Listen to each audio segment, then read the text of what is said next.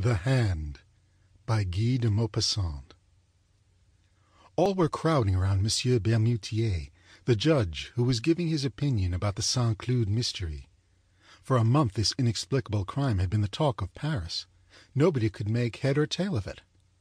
Monsieur Bermutier, standing with his back to the fireplace, was talking, citing the evidence, discussing the various theories, but arriving at no conclusion. Some women had risen in order to get nearer to him, and were standing with their eyes fastened on the clean-shaven face of the judge, who was saying such weighty things. They were shaking and trembling, moved by fear and curiosity, and by the eager and insatiable desire for the horrible which haunts the soul of every woman. One of them, paler than the others, said during a pause, "It's terrible! It verges on the supernatural! The truth will never be known!" The judge turned to her. "True, madame. It is likely that the actual facts will never be discovered. As for the word supernatural which you have just used, it has nothing to do with the matter. We are in the presence of a very cleverly conceived and executed crime, so well enshrouded in mystery that we cannot disentangle it from the involved circumstances which surround it. But once I had to take charge of an affair in which the uncanny seemed to play a part. In fact, the case became so confused that it had to be given up." Several women exclaimed at once, "Oh, tell us about it!" Monsieur Bermutier smiled in a dignified manner, as a judge should, and went on. "Do not think, however, that I for 1 minute ascribed anything in the case to supernatural influences. I believe only in normal causes. But if, instead of using the word supernatural to express what we do not understand, we were simply to make use of the word inexplicable, it would be much better. At any rate, in the affair of which I am about to tell you, it is especially the surrounding preliminary circumstances which impressed me. Here are the facts. I was, at that time, a judge in Ajaccio, a little white city on the edge of a bay which is surrounded by high mountains. The majority of the cases which came up before me concerned vendettas. There are some that are superb, dramatic, ferocious, heroic. We find there the most beautiful causes for revenge of which one could dream, enmities hundreds of years old, quieted for a time, but never extinguished, abominable stratagems, murders becoming massacres, and almost deeds of glory. For 2 years I heard of nothing but the price of blood, of this terrible Corsican prejudice which compels revenge for insults meted out to the offending person and all his descendants and relatives. I had seen old men, children, cousins murdered. My head was full of these stories. One day I learned that an Englishman had just hired a little villa at the end of the bay for several years. He had brought with him a French servant, whom he had engaged on the way at Marseille. Soon this peculiar person, living alone, only going out to hunt and fish, aroused a widespread interest.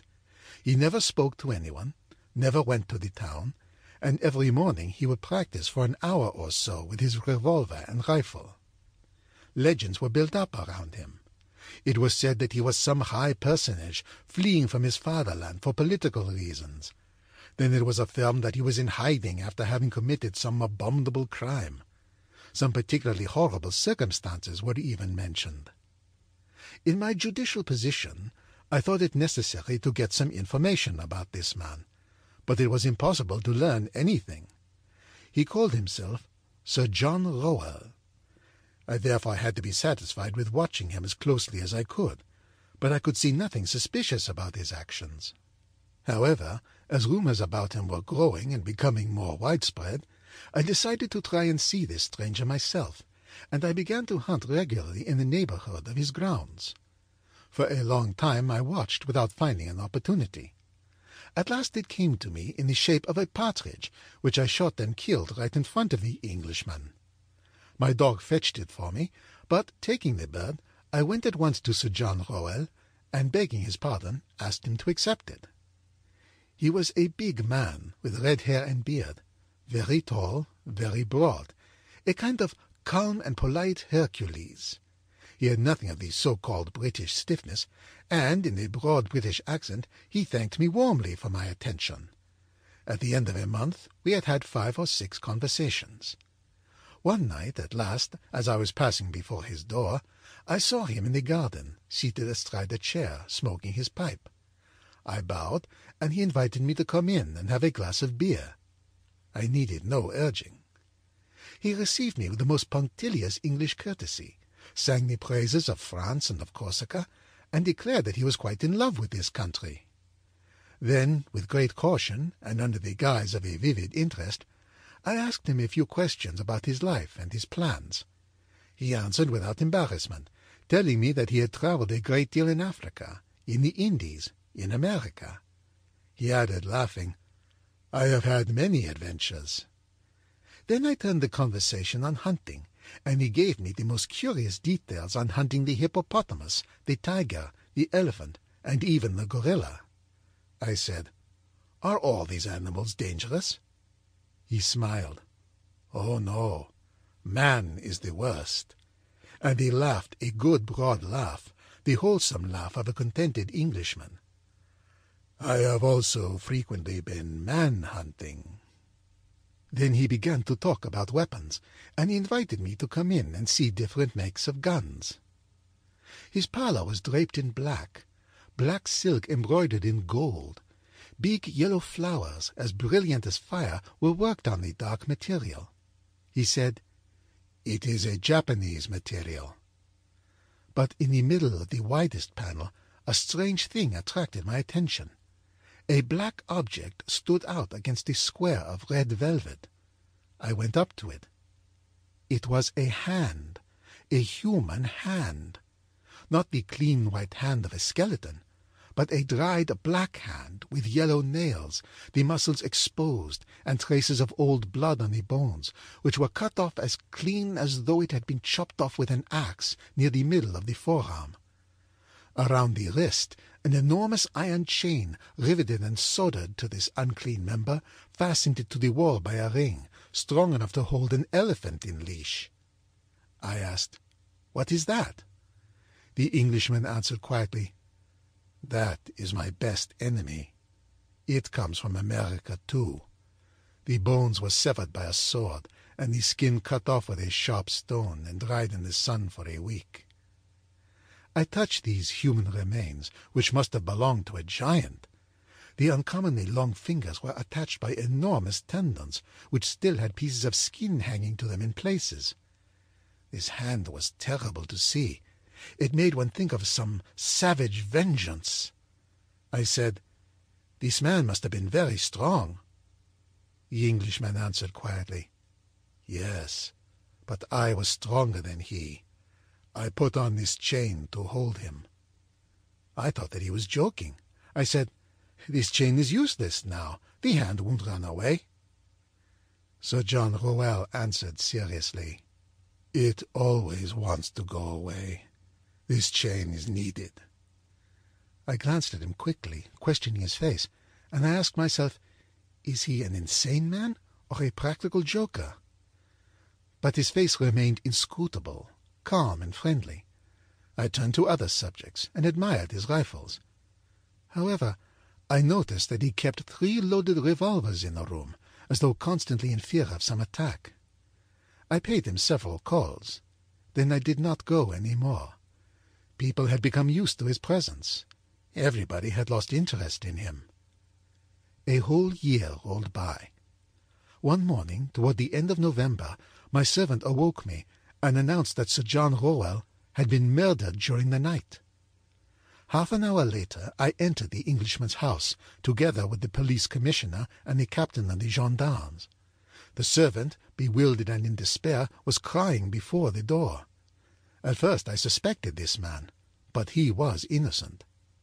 The guilty party could never be found. On entering Sir John's parlour, I noticed the body stretched out on its back in the middle of the room. His vest was torn, the sleeve of his jacket had been pulled off. Everything pointed to a violent struggle. The Englishman had been strangled. His face was black, swollen, and frightful, and seemed to express a terrible fear. He held something between his teeth, and his neck, pierced by 5 or 6 holes, which looked as though they had been made by some iron instrument, was covered with blood. A physician joined us. He examined the finger marks on the neck for a long time, and then made this strange announcement. "It looks as though he had been strangled by a skeleton." A cold chill seemed to run down my back, and I looked over to where I had formerly seen the terrible hand. It was no longer there. The chain was hanging down, broken.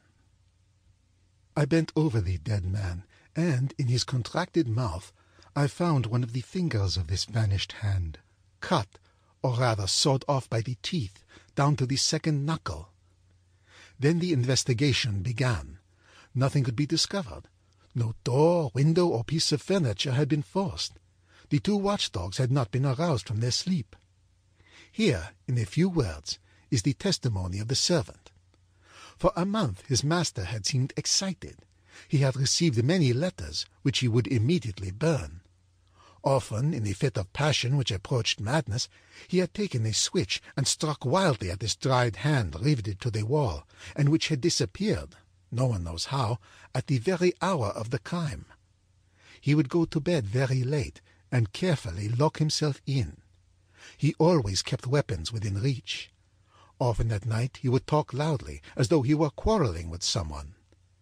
That night, somehow, he had made no noise, and it was only on going to open the windows that the servant had found Sir John murdered.